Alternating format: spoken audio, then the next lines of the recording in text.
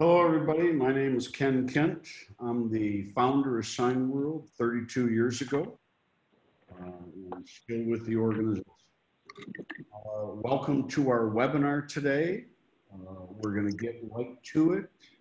We have 4 Signworld owners on the panel. We're waiting for one more to come on camera. And each one of the owners will introduce themselves one by one and tell you a little bit about their business. And then we will open it up to questions. We like to go in order. So Jerry Wanser, you'll be first up, Jerry, followed by Jim Pershing, and then Jeremy M, and so on. So when it's your turn, have your questions ready. Make it simple, make it open-ended. Easy for the panel to understand, and then each one of the panel members will answer your question one by one. You'll get 4 answers to each one of your questions. We should have plenty of time to get through everybody, and then once we've gotten through everybody, we'll go back around and/or at any time in the chat at the very bottom of your screen, you can type in a question anytime you wish. And then we'll get to those toward the end. To my panel members, try to keep your answers on point and short and succinct. We do have a lot of people that have a lot of questions, and we don't want to run out of time. Before we start with the introductions, well, let's do the introductions first, and then Jack, you'll give us a couple of definitions. So, Michael Ryan, tell us about your sign company. Michael Ryan, I'm out of the Kansas City area, Overland Park, Kansas, to be specific. We've been in business about 5.5 years.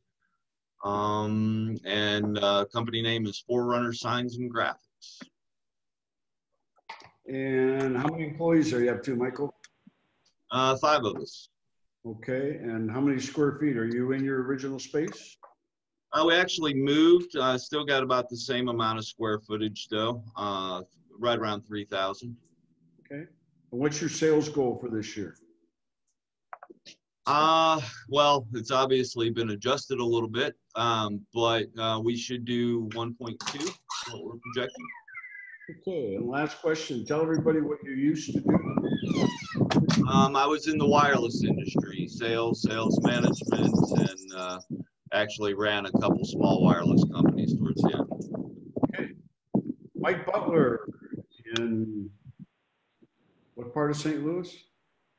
Chesterfield. Chesterfield. West suburb. Introduce yourself, Mike. Tell us about your business. Landmark Sign Company. We're in Chesterfield, Missouri, which is a suburb of St. Louis. Been in business for 10 years. Got 7.5 employees right now, and we're using about 3,800 square feet of space. Let's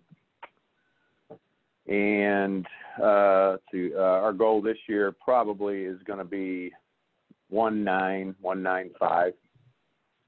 1,950,000. You're not going to say 2? Well, coronavirus probably knocked me off at 2 a little bit, but we'll go for it for sure, and be pleasantly surprised when we get there. And tell everybody what you used to do before you went in the sign business. I was worked for Monsanto in the chemical business, in chemical industry, sales, management, marketing, bunch of different stuff. Okay, great. And Jack Werner, tell us your story. My company was called 3D Signs, named after 3 of my boys, Dennis, Danny, and David. I joined Signworld in 1995, ran my operation there for 10 years. I started in 1,100 square feet, ended up in 5,000 square feet with a staff of 11. I was at 1.3 million in sales in the days of the Yellow Pages before the internet. We were still more of a retail model than we were the business park production model we are now. I then sold that operation, joined Ken at the corporate office in sort of a partnership relationship. He and I worked together for about 7 years. I finished buying him about 5 years ago and took over as president owner of Signworld. Ken has stayed on, has many roles, but we've relieved some of his daily duties and continue to have him here. When I answer questions today, if it goes to my experience running a Signworld operation, I'll speak from that perspective. If it goes to training and corporate policy and things like that, I'll answer from that perspective. So based on that, I'll go from one to the other. Ken, I see Steve Kapp has joined in. So, and my career before, I was the general manager of a wholesale food distribution company. Okay. And Steve Kapp, thanks for joining us. Steve, please introduce yourself. Tell us about your business. Go ahead. Yeah, I'm Steve Kapp. I'm in Castle Rock, Colorado, just a suburb of Denver. Been a Signworld owner for a little over 2 years now, and we kind of do just about everything. Not too specialized in any one thing, but we do a lot of stuff. Okay, great. All right, well, let's jump into the questions. So Jerry Wamser, come off of mute, Jerry. Go ahead, Jerry, ask a question. Good afternoon. Mike Butler, I think you and I talked a couple weeks ago. I'm just curious on the new employee. I'm thinking about how I'm going to do that. Do you guys salary your employee, your sign maker, or hourly? Okay, so Michael Ryan, how do you pay your employees? I've got one on salary and the rest are on hourly. And Michael Butler, how do you pay your employees? All hourly. All hourly. Steve Kapp. Yeah, everybody here is hourly. My salesperson also gets a commission bonus meeting certain targets. And Jack Werner? I would say most Signworld owners would be all hourly. The one exception might be your production manager, your general manager. When you did introduction, Steve, a couple more questions for you so people know where you're at. How large is your space? How many employees? And what's your expected revenue for 2020? And then also, what was your job title prior to Signworld? So my previous title was at Cisco Systems. I was director of IT. This year we're expecting to hit about 600,000 in total revenue. And I have currently I have 4 people working for me, and 1 salesperson out of the 4. What did I miss, Jack? How big is your facility? Oh, facility wise, I'm at 4,000 square feet, about a 70-30 split between office and manufacturing space. Very good. Got it, great. Jim Pershing, come off of mute, Jim. James? Hi, Go ahead. Ken, how are you? Hey, thanks everybody for pulling this, coming together on this. I appreciate that. I'm in the very early stages of kind of understanding Signworld and the opportunity to as a business alliance partner. And I've had one conversation with Kent. My background is I've been in IT as a consultant, so I have no experience in sign making. And so my first question is kind of a general question, which is about the sign making market. I'm kind of interested to understand how you guys, what are the market characteristics? And what I'm thinking there is, is it a saturated market, mature, and how do you compete in that market depending on how you characterize it? Are you competing on service, on price, on quality, or other characteristics? And then how does Signworld help you compete in that market as your business alliance partner? Okay, Steve Kapp, let's go right back to you, an IT guy. So your view of the market, how'd you break in? Go ahead. Well, long and short, Jack twisted my arm and I joined, but he did a convincing job of doing so. So, I was kind of forcibly retired out of the IT world, and that's what kind of brought me into this after a long bit of analysis. And I think the market, you know, is pretty robust. You know, you look at sign making in general as an industry, it's a $50 billion plus a year marketplace. And, you know, just getting 1% of 50 billion is a ton of money. So, you know, if you do a good job of selling and customer service and delivering good quality materials, you know, you'll get your share of the market without any sweat. Okay, Mike Butler, 10 years in business. Your thoughts on that?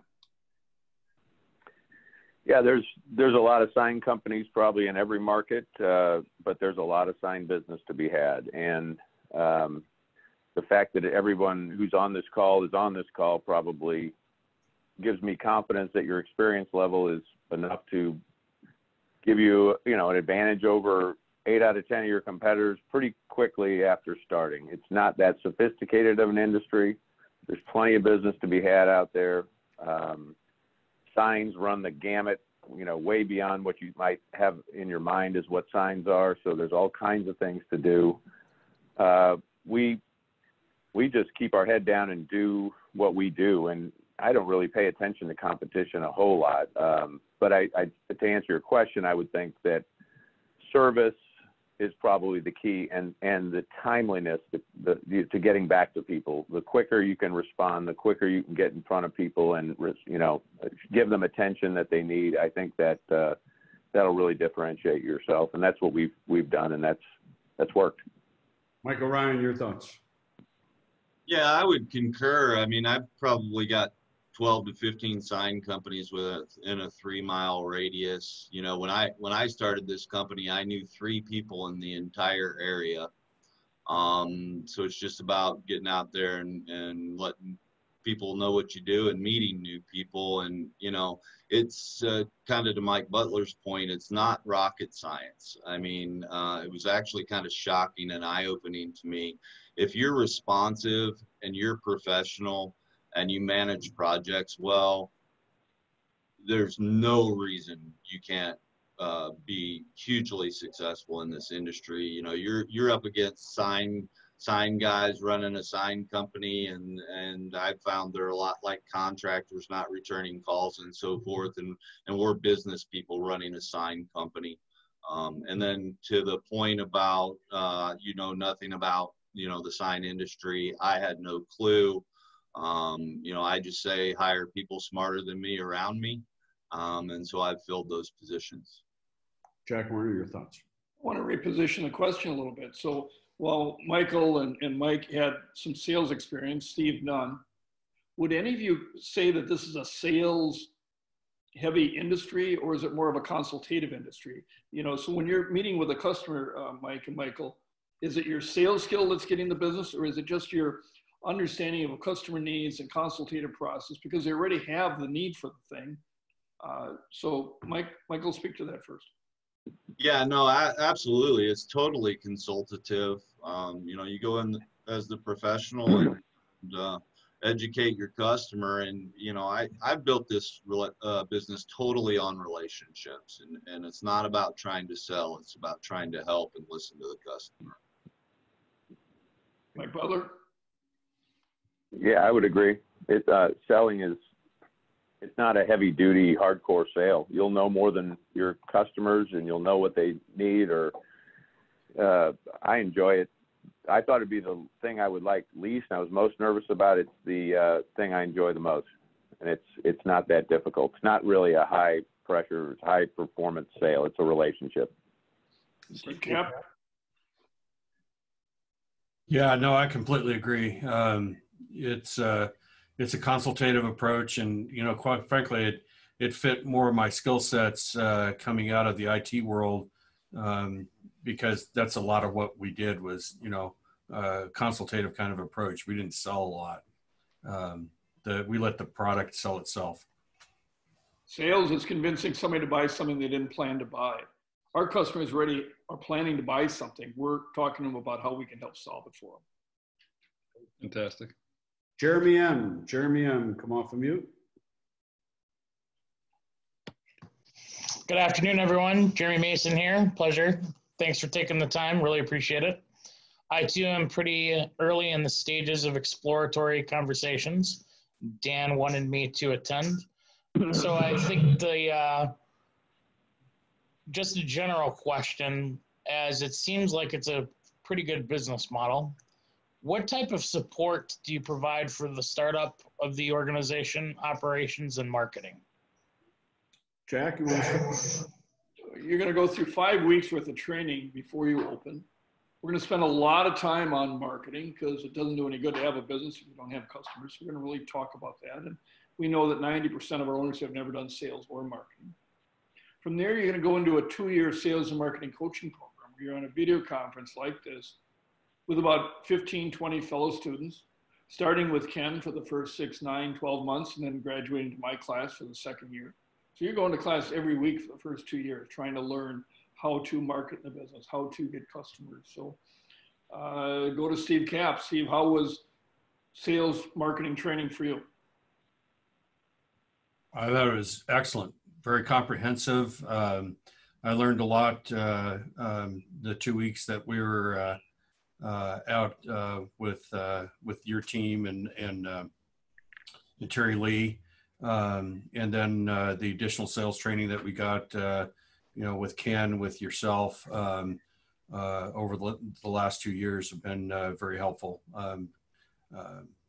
Good opportunity to reach out and ask questions even outside of the normal classroom kind of setting. So appreciated the support that Signworld's given me. Mike Butler, tell us about 10 years of Signworld support. Great. I mean, early on, gave me all I needed. I think all they could have before, I got turned loose to experience stuff and learn through those experiences. The marketing training, once I got started was so good that I didn't last very long. We were so busy. I couldn't keep attending the meeting because we had so much business coming in.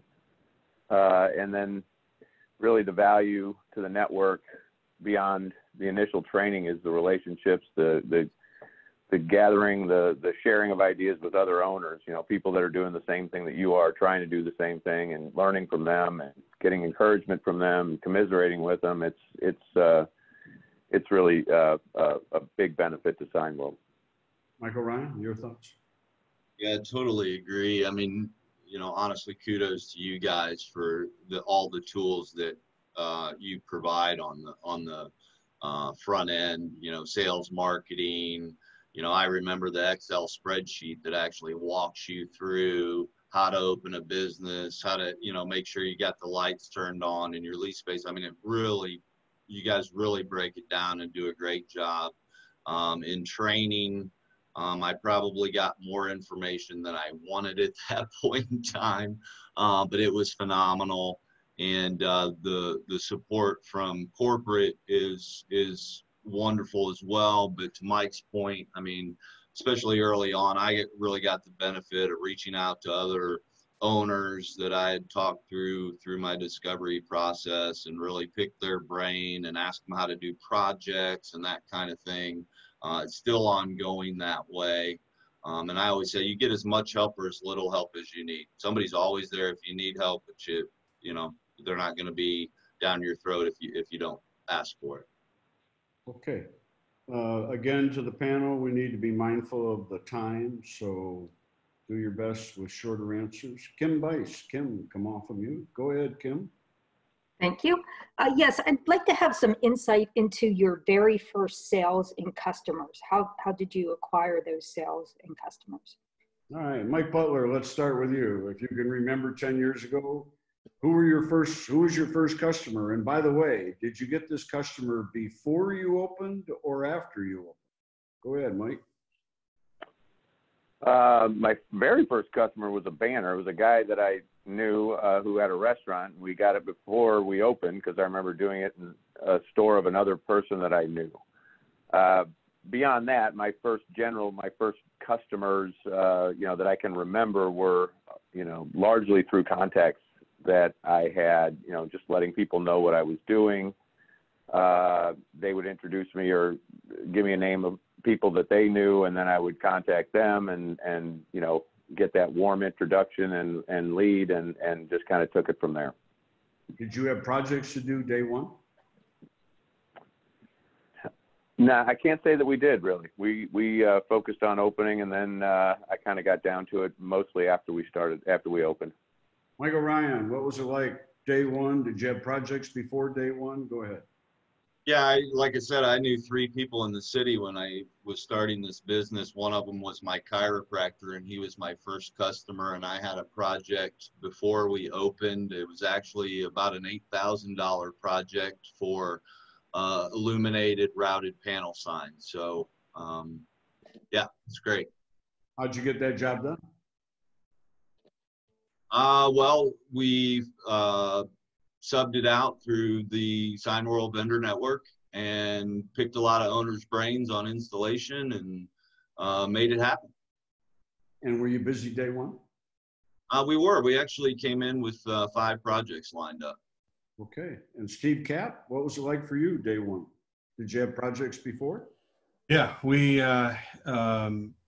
started our web advertising 10 days ahead of opening, and we actually had projects lined up and ready to go for day one. And we were pretty busy, and quite honestly, we've been drinking from the fire hose ever since. Good. Jack, your thoughts? You know, we didn't do it so much years ago. Over the last number of years, we've really prepped Signworld owners that once they sign a contract, every hour they're not in training and build out during those 3 months that it takes to get the doors open. They're trying to accomplish 2 goals. One, build a book of customers that are willing to wait so their sign maker starts busy. And the customers that can't wait, you're going to outsource it through the network of other owners. Okay. Mike Lusky. Mike, come off of mute. Go ahead, Mike. Thank you, Mike Lusky from Keller, Texas.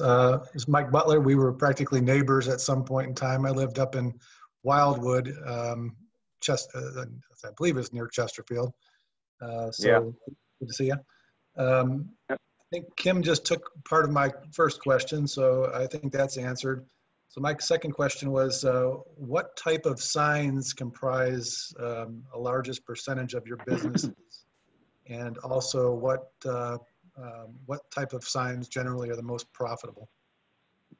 Steve Cap, what type of signs do you do mostly, and what's the most profitable?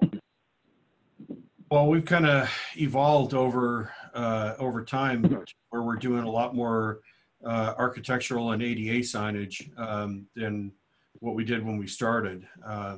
So we still do a lot of vinyl, still do a lot of banners, but I'd say the predominance is in laser cut acrylics and interior signage right now.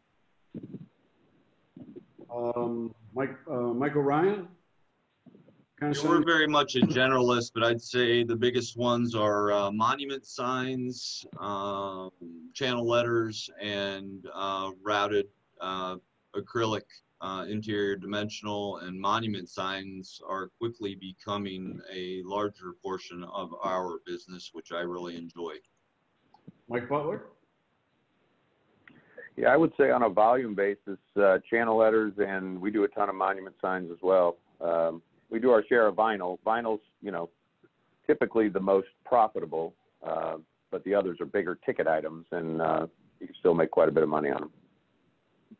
So just for those guests on the call who aren't as aware of the technical terms, when you say vinyl, that's a material that you print on, peel off the back, and stick it onto something. So you're sticking it on vehicles, Mike Butler, on glass windows, where else? On aluminum panels and putting them in warehouses, on corrugated plastic signs, clear acrylic signs, lobby signs, things. You could big Lexan panels for big pylon signs. Anything it'll stick to. Got it. All right. In that vein, can somebody explain what a channel letter is? Sure. Michael Ryan, tell us what a channel letter is. Yeah, so if you look at exterior business signs hanging on the building, they're the illuminated letters, typically about 5 inches deep, put on the side of the building. Okay. Each letter is a tin can. All right, Steve Noth, Wait, Jack Werner, what? You know, what we teach in training is to be the generalist in the beginning and let the niche come to you over a couple of years, either by the type of customer, by the type of product, or what fits your staff the best. From my background coming out of the restaurant world, retail world, most of my customers were restaurant chains and retail chains. I went back to people I could speak comfortably with. Okay. When I had my sign company, it wasn't so much the product as the customer. So my largest customer was Bank of Hawaii, and I did everything for them: indoor signs, outdoor signs, branch signs, headquarters signs, throwaway signs, trade show signs, everything. But whatever they wanted, I got it done. Okay, Steve Noth. Steve, come off of mute. You are. Go ahead, Steve. Good afternoon. I'd like two questions. One is, how long did it take before you got a salary, started earning the salary that you wanted? And how long did it take for you to break even? Okay, good questions. So, Michael Butler, how long did it take you to break even cash on a monthly basis? End of our second month. And how long before you took your first paycheck? Month 7. Michael Ryan, how long did it take you to break even cash on a monthly basis? Cash on cash, 3 months. I started paying myself month 7. Month 7? Okay. Steve Cap, how long did it take you to break even cash on a monthly basis? 3 months, and then started drawing salary at about month 8. And Jack Werner? 1 month and 6 months. Okay. Dave Scotto, come off of mute, Dave. Hello, Dave. Go ahead. Thanks, Ken. Appreciate that. I think a lot of my questions have been answered, but I'll just take a stab at it anyway. First off, I want to thank everybody for inviting me to this panel. I appreciate Jack and everything he's done, kind of get me to this point. A little bit about my background. I was in manufacturing, printing manufacturing. I was a lean practitioner, and eventually was the CEO of a manufacturing firm on the West Coast. And then I consulted in healthcare since 2004, and most recently was a VP with Baylor Scott and White Health in Texas. And then last year we kind of there was a restructure, and now I'm doing my own thing. So my question is, how closely or easy it was to track to the pro forma projections? I think some of that was answered in that last question. And how closely did you have to follow the system in order to get your results?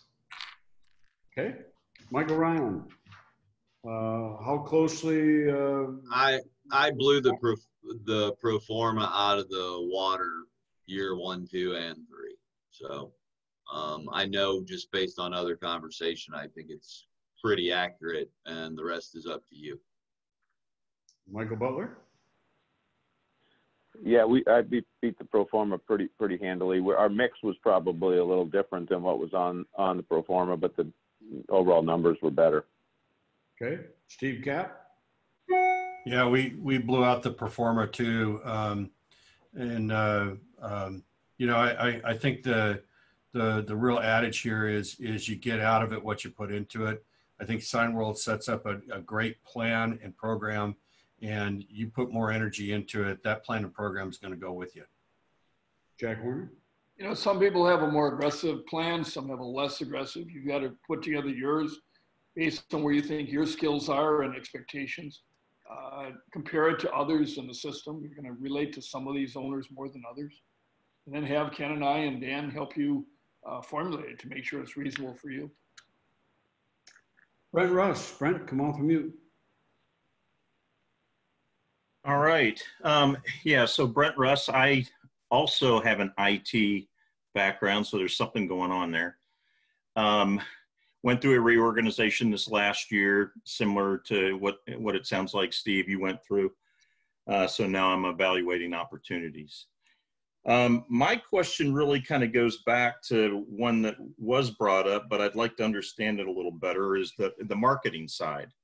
So in terms of lead generation that Signworld may help you with versus what you're doing on your own, the marketing programs, just a better understanding of how you market your business.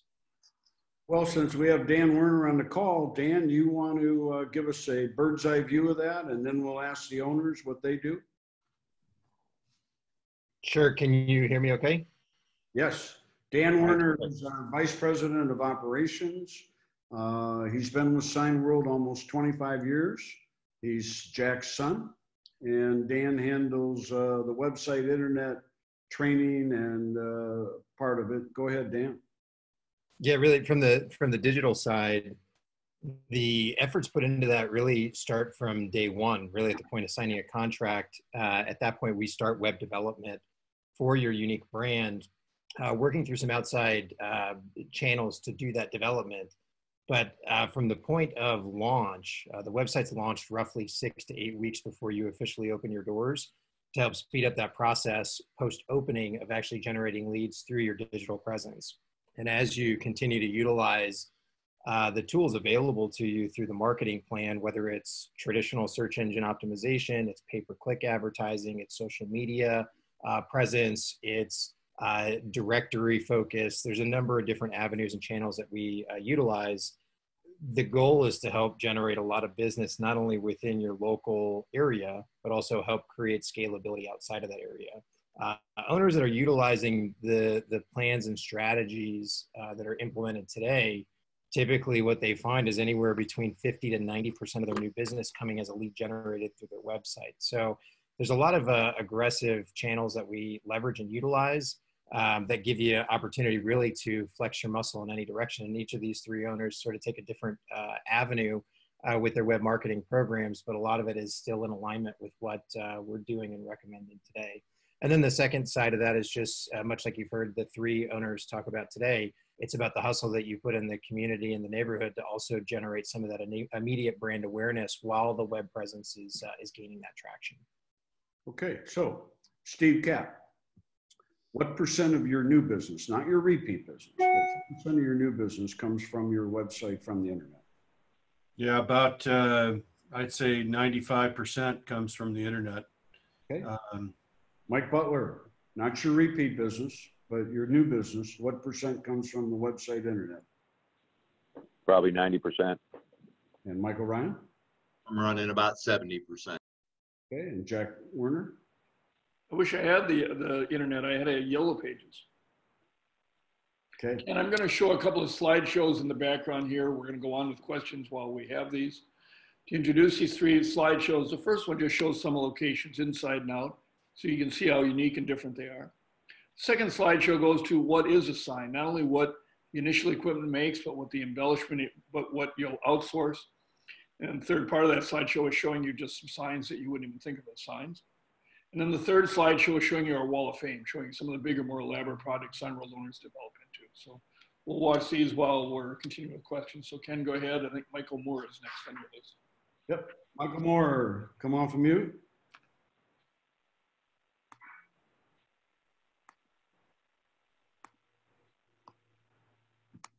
Michael Moore does not have audio, so I'll go ahead and ask his question for him.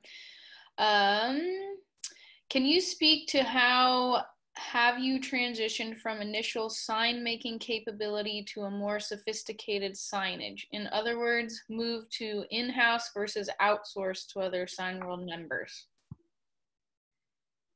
Okay, Michael Butler, 10 years. How have you moved from outsourcing projects to doing it yourself, or vice versa? How has that changed over the 10 years?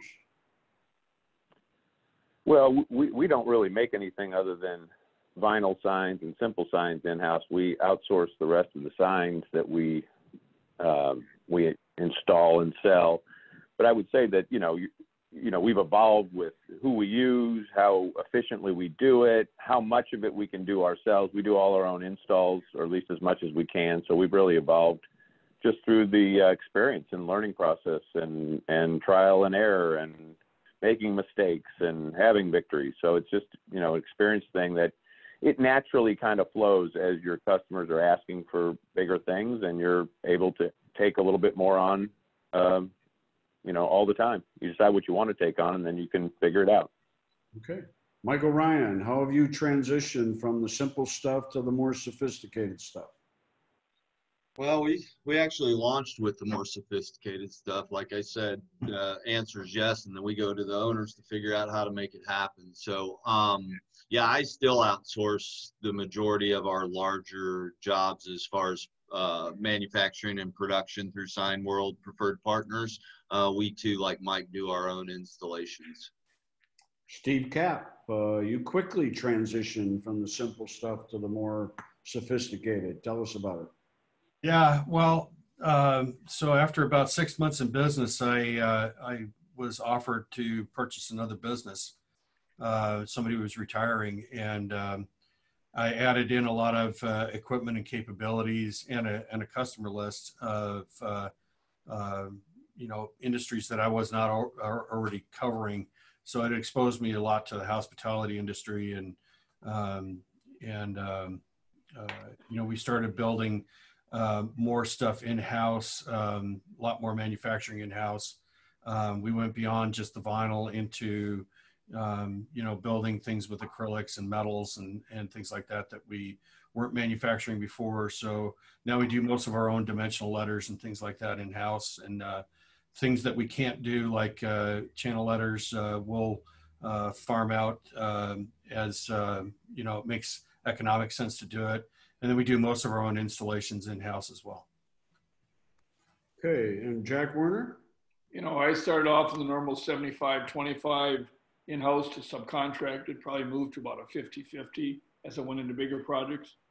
And then I brought in my own CNC router, engraving equipment, paint booth, screen print press, and we were about 90% in-house at the end. Signworld Owners is either going to go one direction or the other, either bring in the equipment, or as others like Mike and Michael have done, of just have the suppliers to do it and they outsource it and take on the parts that they want. Jim Brewer. Jim, come off of mute. Hey guys, thank you for the opportunity to listen to the ownership speak about their experiences. With that, 2 questions. What I hear is some very small staffs that you have employed. What are you doing to attract and retain good employees? And the second question is, what is the best and worst surprise you found after you became an owner? Thanks. Mike Butler, how many employees do you have now? 7. And how's it been hiring and retaining, turnover, et cetera? 10 years. Well, as we've grown and gotten more experience, we've been able to retain people. We're pretty good at that right now. Early on, I don't know, it's a little bit more difficult while you're trying to build your business, but I don't know that that's a function of anything other than maybe just not the right people. I mean, we're just trying to treat the folks right and make it an enjoyable place to work, and been okay so far. I don't know what else to say. Okay. Michael Ryan, again, how many years in business? We've been in business 5.5 years. I've got 5 employees. When I opened the business, I wanted to create a specific culture. And so I hire first and foremost for people that fit the culture around here. And let's see, I tried a sales guy, I let him go. Other than that, my employees have been with me since day one. Wow. Wow. Way to go, Mike. 5.5 years, everybody since day one except one. Steve Kapp, your thoughts? Well, I have 4 currently working for me. My first 2 hires are still with me. And I've had some transition on the sales side. The current guy I have right now has been with me, 7 months now. Had some, I kind of think that, the way you keep employees is you treat them the way you want to be treated yourself. You kind of follow the golden rule. And I think, we try to create a team atmosphere here, and, we all work together during the tough times and celebrate the wins. So it's, I think it's just how you treat people that keeps them on board. Okay. Jack Werner? sign maker is a career, it's not a job. Once a sign maker, probably always a sign maker. So if you hire carefully, treat them as they talk about family, treat them like you'd want to be treated. They're sticking around. Very low turnover. We'll give you the ads to place, tell you where to place the ads. You do the preliminary interviews, we'll do the in-depth interviews. Other sign roles will help you interview. Have them go work in another location, see how the job performs. Be careful on hiring. Hire slow and fire fast. You hire people for talent, you fire for behavior. But very low turnover in the industry, and there are people out there looking for this happy home. Okay, Claudiana and Sven, did I get it right? Yes, hi. Hi, go ahead. Actually, the question that we had was already answered, but it's more like going, how easy was it to find the right candidate, to support the production? I guess that's how long would it take? It's like 1 week, 5 weeks. I guess that's more like the question that we have at this point. Thank you. Sven, could you get closer to your microphone? And I apologize. Is that better now? Yeah, repeat the question simply. Yes, yeah. How easy was it to find the employee, the first one? Okay. Oh, Steve Cap, how hard was it to find your very, very first employee? I consider myself extremely lucky on my first hire. I found him within 6 days, and he was a thorough professional. He's the best guy I saw coming in the door, and he's been with me ever since. And Michael Ryan, how easy it? Didn't know anybody in town, knew 3 people. How easy to find your first employee, Michael? Yeah, I too was really blessed. I found my first employee in the first week. He's my operations manager and still here. And Mike Butler? Oh, probably took me 2 or 3 weeks, I think, for my first guy who left to pursue another job in the sign industry, and I think now he's a Signworld vendor, actually. Okay. And Jack Warner? My first hire was a referral from a contact from previous business.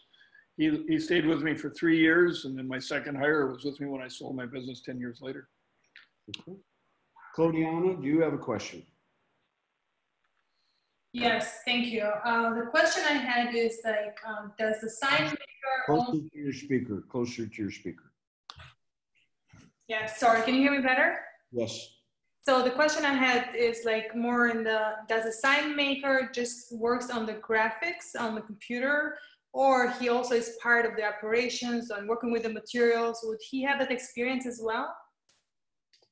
Okay, the answer is yes. You're looking more for the production employee than you are for the creative graphics person, but yet you want someone that's both. Steve Cap, tell us about your first employee's production and graphics capabilities. I found a guy who was talented in both areas, had a long history of sign making experience, and was extremely adept at digital art making and graphics, and did his own personal kinds of things as well. So I've been very fortunate with him. Michael Ryan, your first employee, production and graphic skills. Yeah, so he had enough design experience to be dangerous. His real skill set was production and overall management, real problem solver. Okay, and Mike Butler? My first guy could do it all. Could design, could run the equipment, could do a little installation, knew people in the industry, knew where to get stuff. It was really helpful. First hire is important. Okay. Jack, first hire. Your buyer should be able to design it, to print it, to assemble it, to install it, carry it from concept to completion. Okay. Brian Kane. Brian, come off of mute. Go ahead, Brian. Brian Kane.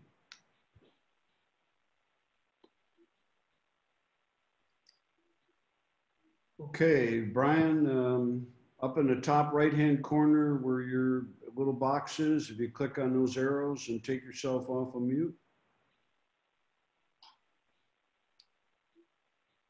Tommaso, are you there? Come off of mute. Or they can type in the chat window. Okay. Well, let's see. Hey, Ken, is it okay to ask a follow-up? Go ahead and type in the chat and we'll come back around. Yeah, okay, I did. Okay. All right, the 314 area code, is that Mike Butler? That's Mike, yeah. Okay, the 724 area code. Do you have a question? Come off of mute. Scott. All right, let's take the questions in the chat box. Brian Kane says he does not have any questions at the moment. Okay, so from Michael Moore. Oh, we talked that transition capability more specifically.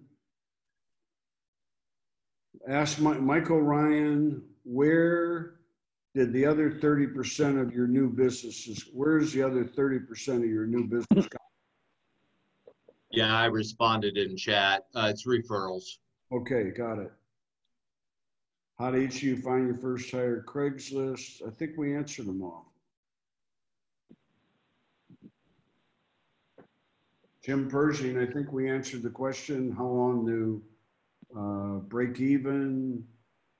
What is your current,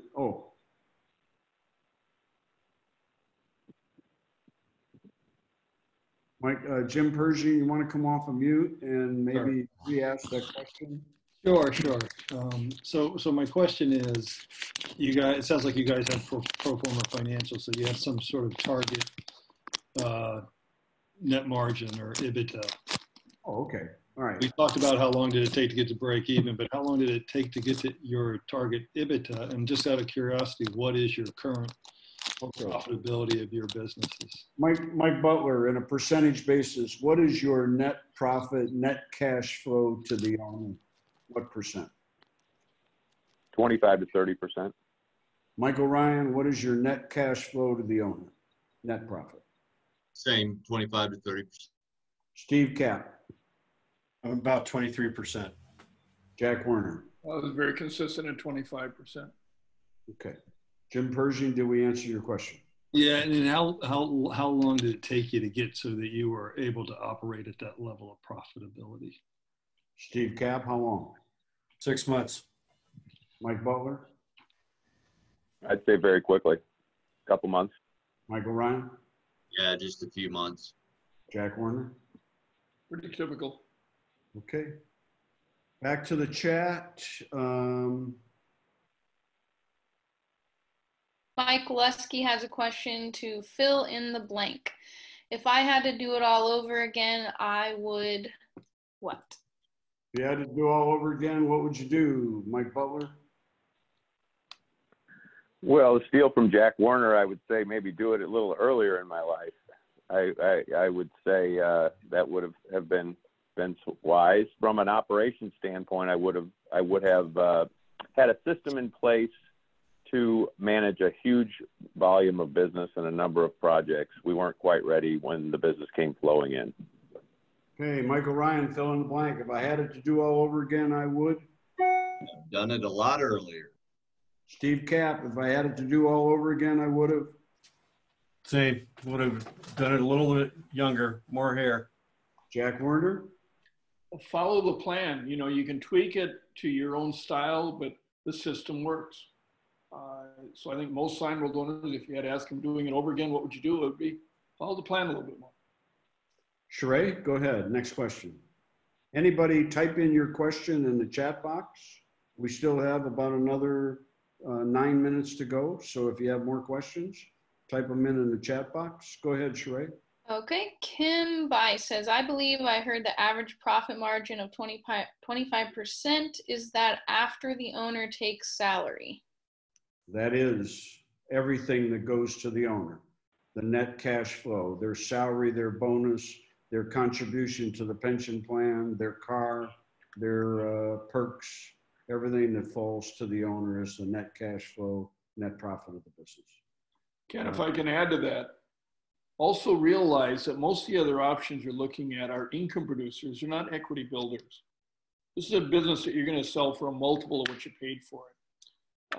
You're going to sell it for 3 to 4 times the net profit. So if you do the math on what these owners are doing and then multiply that out, they built a business that's worth multiple times of what they paid for it. We've already had single unit, one location resale, $3 million. We've had several at $2 million. So the money is there.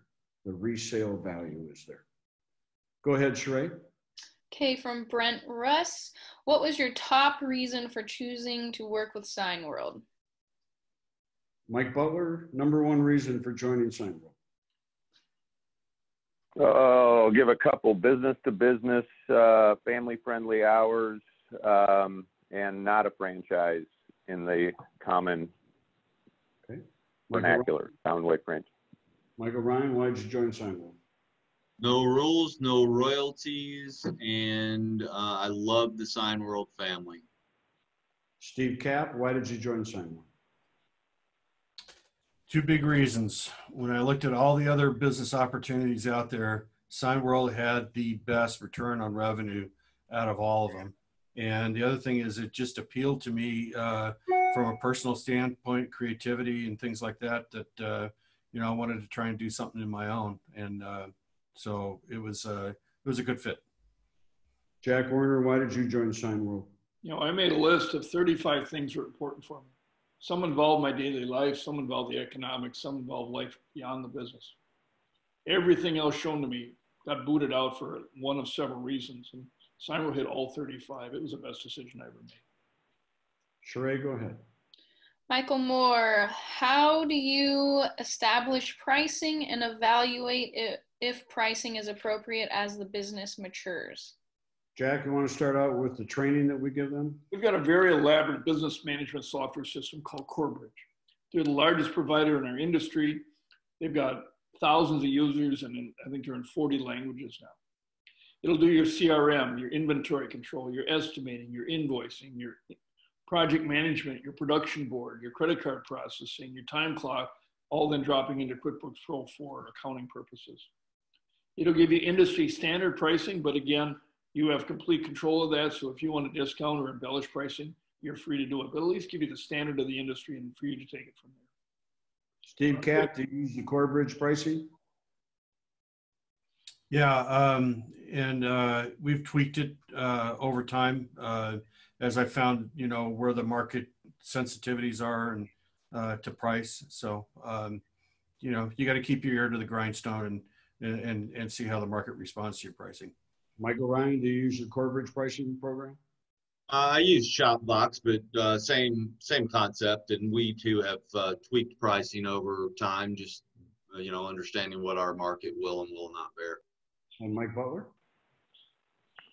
We use the old Sirius model, but I'll agree with what the other guys have all said. Just tweak it as we go. So a comment to that, over the years, we've had several different programs. Sirius that Mike Butler's on was bought out by Corebridge several years ago. They're merging those together. Shopbox was another alternative several years ago. And over the last 5 years, it's been Corebridge, and virtually all owners since then are on that. Bottom line though, more pricing training than you'll ever make time to go to. We have pricing training going on in fashion every week of the year, at least 1, if not 2 or 3 pricing classes to go to understand. Sorry? From Dave, what was the biggest obstacle you faced starting up? Steve Kapp, what was your biggest obstacle startup? Well, it was the biggest decision you make, which is getting your sign maker. So, you know, making that happen and doing it successfully, you know, just pays the path for you. Michael Ryan, biggest obstacle when you started up? I don't really consider it a big obstacle, but I had to get out and meet people and let them know I existed. Because you didn't know anybody in town. Exactly. Mike Butler, biggest obstacle in the beginning? I would say after we started, not being ready for the volume and number of jobs that we had. So the avalanche. We had so much business. The avalanche buried you. Jack Warner?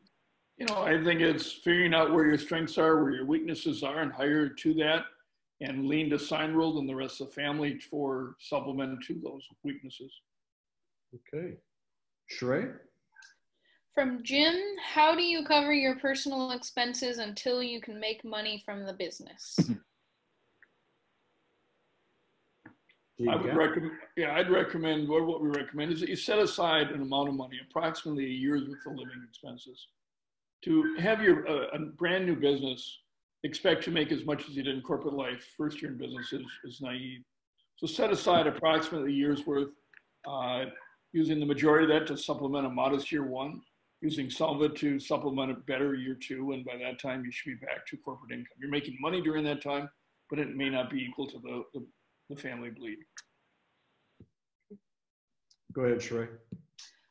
There was a person 480 area code. Do you have a question? I believe that's Rob. Yeah, that's me. That's Brian King. Oh, okay, gotcha. I'm all set. Okay, perfect. Thank you so much. Thanks, Brian. Okay, Tommaso typed in his question. He says, if opening a center in a big metro area with urban sprawl can eventually be a concern too risky, hiring the first employee who lives not so close to the center? Okay, well, first of all of our owners on the call today are in what I would call large urban sprawl areas. So Mike Butler, how far away does your furthest living employee live from or commute? One of my installers lives about 35 miles away. He's got about a 45-minute drive to and from work, and he times it right. He's okay. Mike Butler, your longest commute employee? I think you mean me, Ken. Michael Ryan, I'm sorry. Yeah, about 40 minutes. And Steve Cap? 30. Jack Warner? I had one that drove an hour and a half each way, and he wanted to come and work for me. There was a lot of competitors between where he lived and my operation, but we treated him well. Go ahead, Sheree. Okay, I believe this is the last question from James. Is the starting equipment package enough for production requirements in the first year, or do you need to supplement it in your first year? Is it top of the line equipment? Jack, you want to start out? You know, we're going to give you 3 pieces of equipment that we have beta tested to make sure they're not only the latest and greatest, but the most reliable. So no matter where they're located, they're reliable. They should produce 75% of your sales. We then have a full roster of all the suppliers that will make everything else for you. So you're bringing in extra equipment is only for your desire to control it, as opposed to relying on the others that are out there. Steve Cap, you've been in business how long now? A little bit over 2 years now. And do you still have your original startup package? Have you bought any other substantial equipment? I do have all the original equipment. We've added equipment as we've gone along, but the core of our business is still the main stuff we bought from Signworld. And how much in dollars of add-on equipment have you spent in 2 years? Oh, 9 o'clock. I'd say probably about $125,000. And Steve is an exception. Michael, I'm an exception. Startup package of equipment, and have you bought anything else? I still have the original startup package, still running like a champ. I have not bought anything else outside of, some tools and equipment for installations and things like that. In 5.5 years. 5.5. Mike Butler, 10 years, startup package, bought anything else? No, I still have basically the same stuff. I've swapped it out, but I've added installation supply, tools, and equipment. But other than that, what you get is plenty for you to get going. Okay, so let's go back to Steve Cap. You've added some more equipment. Must be a specific reason. Steve, you want to explain? Well, like I said, when I about 6 months in, I bought another sign making business, and I bought into some equipment, laser cutters specifically, I bought some substrate cutters, other shop equipment for manufacturing. So we've gone a lot more towards the in-house manufacturing than what we did when we first started. We did almost everything outsourced and brought a lot of it in-house. So this is a result of buying another sign company. Yeah. Okay, Sheree, are we? One more question from Brent. What % of your business is vehicle wrap? And then what % is digital signage? Okay. Overall vehicles are about 25% of the business. Steve Cap, what % of your business are vehicles? Yeah, I'd say it's probably about 17 to 20%. And let's define digital. Digital meaning signage that plays on a monitor that looks like a TV set is what we would define as digital. What % of your business, Steve Cap, is digital? So we're just starting to get into that digital LED sign panel stuff. In fact, we just did a job last week. It was a $30,000 job. And it's going to become a bigger part of our business as we grow. And Mike Butler, what % of your business is vehicle wraps? What % digital? Vehicles are maybe 4%, something like that. Digital, maybe 5 to 8%. Michael Ryan. Yeah, vehicle wraps are probably 5 to 10% of my business. And then digital signage, we've done only a couple projects because they've outlawed a lot of those in our municipalities around here. Jack Warner. Bottom line is there are so many niches to this business that you can make a great living in any one of the niches or avoid it and be perfectly fine either way. Okay. I think we're out of time. Jack, you want to close it out? Well, I will. You know, first off, for Steve, Mike, and Michael, thank you so much for taking time out of your busy days. We know you guys are busy. I do want to ask you one last question nobody asked. So while we had a bit of a hiccup with the COVID and when businesses were shut down, but imagine all of you were still operating during that time. And what's it like coming out of it? What's your lead flow right now? Are you scared about the world and the environment, or is it all hands on deck, let's go? Steve, you're the youngest guy. Yeah, it's all hands on deck. We're drinking from the fire hose right at the moment. We're nose down and focusing on the business. And Michael? Yeah, we actually did shut down for about 5 weeks in this area, but it's business as usual. I mean, we've got all we can handle right now. And Mike Butler? We're slammed and gonna be slammed. Well, thank you guys for taking time out of your busy days. For those of you that are more interested in this, go back to Ken, to Dan, to myself. We'll have another webinar just like this 3 weeks from today on Wednesday. Sheree, do you have that date in front of you? I apologize. Wednesday, July 1st. Very good. So have a great day. Stay safe. Look forward to hearing more from you, and let's continue to investigate, see if this makes sense for all of us. Thank you all.